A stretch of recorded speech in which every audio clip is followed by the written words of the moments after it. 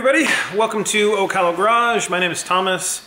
So today I think we are going to start working on putting in the pedal box. We'll see how far we get on that. I don't think it's going to be super difficult, but yeah, that's the next thing in the book to get done. So we'll work on that. And before I get started, though, a couple people have asked for kind of a bigger wide shot to see where I'm at with the car. So I'm going to go ahead and do that for you real quick. Hang on. Alright, well, so here's the whole front end completed. Well, as completed as I have so far. But that's finished. Got the string rack in, the front suspension. Still obviously don't have the, any of the steering components in, but we got that in place. I drilled all of the aluminum panels, and I've taken them off to be Cerakoted. I've picked out what I think is going to be a cool color. We'll see. Hopefully it is, because once it's there, it's staying. I've left most of the aluminum panels here in the passenger compartment. I haven't drilled any of those out yet, but that's going to be soon. The rear end, I've got my solid rear axle, 8.8 Moser with 355 gears. I went ahead and put the brakes on, and I hung the shocks, and then I've got the control arms in place, but I'm missing my upper link and a handful of nuts and bolts, so I can't mount that yet. Fuel tank is in place. I've got a different fuel pump hanger than what comes with the kit, and there's links to those below. I've got my vent line in. I've started working on bending my fuel lines and getting those run up in the transmission tunnel. Hopefully the way I've run them will be fine. I should have pretty good clearance underneath the pumpkin. I'm a little concerned that it might come a little bit too close. So we might have to do some adjusting. I may be buying some new stainless steel fuel lines and rerouting them a different way. I may cut this off a little shorter and raise this hanger up some, so this moves up about an inch higher. That might give me clearance. We'll see. Some of this stuff I'm making decisions without knowing quite where everything is going to be when it's in place. So we're kind of doing a little guesswork. So that's kind of about it.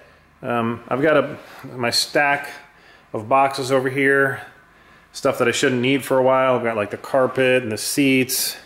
I don't recall what's in those lower couple of boxes. I think there's some more stainless steel panels down there, or sorry, aluminum panels. Got some vent duct work, and then just some more aluminum panels that I took off of the back of the car.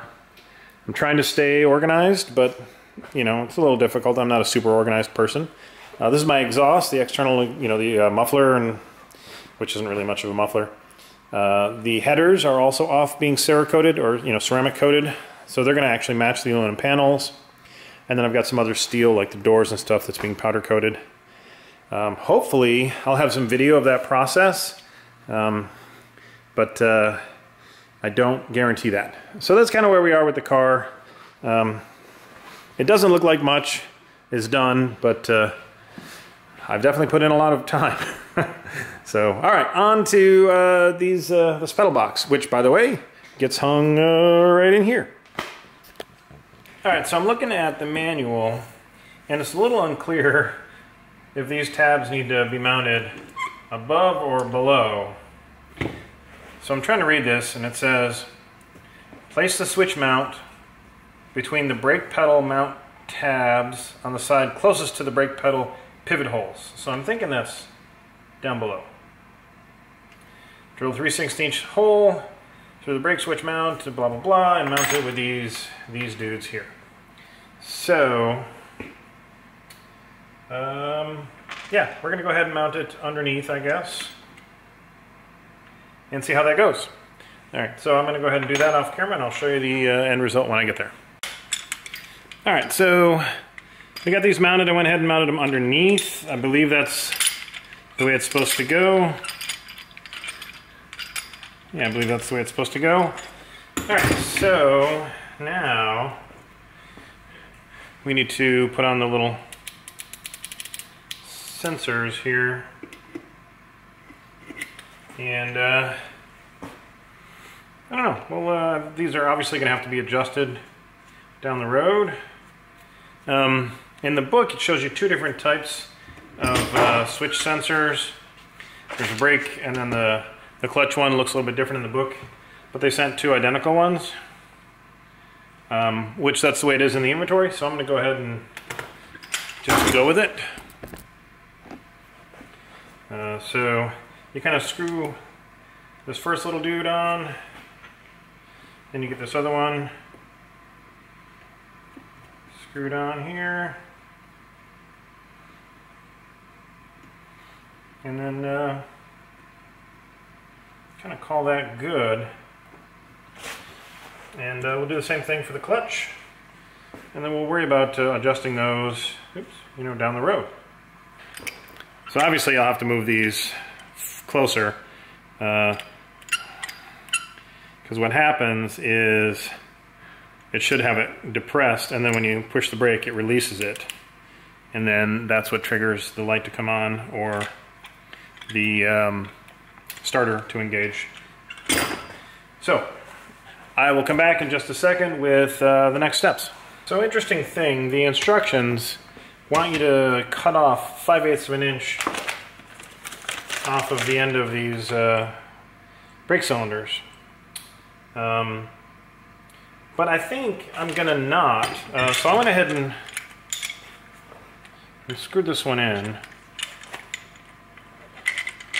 Right, and I don't know, so I think there's still plenty of adjustment left if I, screw this in quite a ways. All the way down, and then it's just a matter of, where you want the pedal to rest. So I'm gonna leave these at length for now, and we'll see where that takes us in the future. But I think that's going to give me more adjustability with where I can position my brake pedal. So I'm going to not cut the end of this off, and we're just going to get that mounted, and I probably should put it on the right way. Anyways, so we'll get these, this one on, the next one on, and the clutch cylinder, and we'll come back after everybody's screwed in and secured. We got the three slave cylinders on. Actually, these are the master cylinders. So next is just I'm going to put the caps on, and I'm going to go ahead and put the 90-degree fittings on. Let's see, is there a particular way? Don't really know. So let's see. Pull this thing off, and we'll just thread this on.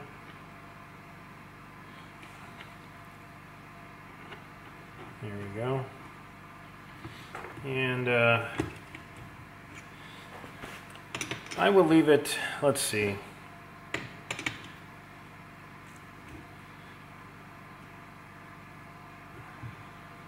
Make sure the opening point's up when it's tight, which seems to be pretty tight right there. Alright, we'll do the same for this next one. And then I'll do the other one, and we'll come back. So the clutch cylinder had this cap already mounted, but the two brake ones did not. So I guess we will just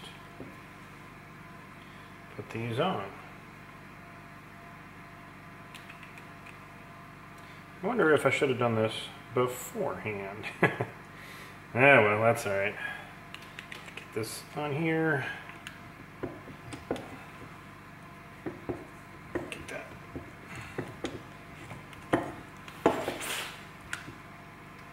Oh, interesting. There is not much clearance with things here.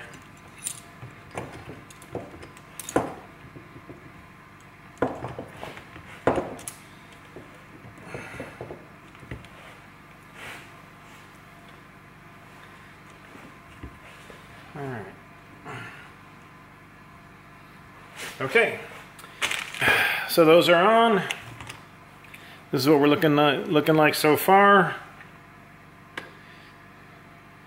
I went ahead and cut the length of the clutch pedal down some, and you can see how it rests a little lower. But quite frankly, it was going to be super high if I left it the full length. So I think these might need to be cut down, but we'll see once we get this mounted and I get my seat in there and my feet all adjusted and whatever. So I'm going to go ahead and get this stuff fixed up and tightened down, and then we'll come back. All right, so let's see if we can get this in with minimal damage to anything.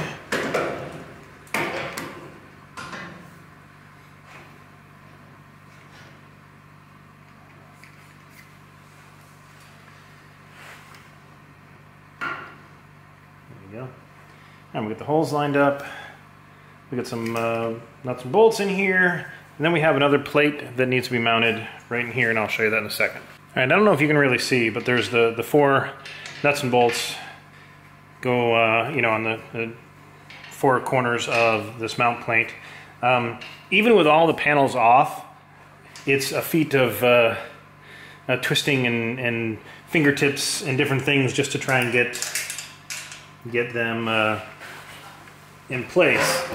So taking this off, if I have to do any maintenance on this, once the car is all put together, I think that's going to be a bit of a challenge. Next thing we need to do is get this mount plate attached to the pedal box, and then drill some holes through this part of the frame rail here, and then we run some nut and bolt through there and get this mount plate attached firmly to the frame. That should bring some extra rigidity to the pedal box. So I'm going to go ahead and tighten this up, and I'm going to mark these off, get it drilled out, and put the nut and bolt in to those.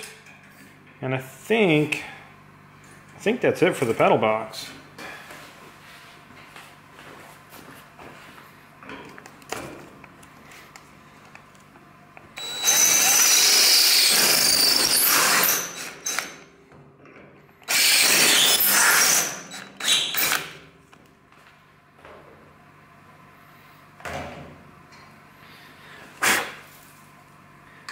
Should have everything nice and lined up now.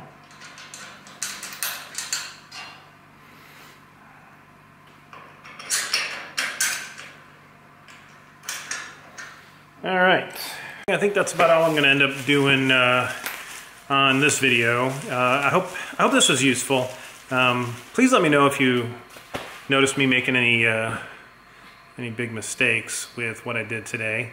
But I think it all went pretty smoothly. I had to, you know, enlarge a couple of holes to make things line up and fit. But all in all, it wasn't too difficult. Just a lot of little components. And then I think next we're going to be doing some of the body panels on the passenger bay, and I guess we'll see you at the next step. So thanks for tuning in, guys. Hit me up with any comments, suggestions, critiques, you know, all the normal stuff, and you know, hit the thumbs up and subscribe, and I appreciate you. I hope you guys caught my live that I either probably already did before I get this video out. Yeah, and if you missed it, I'm sorry, there was a giveaway. Anyway, catch you guys next time. Thanks for tuning in.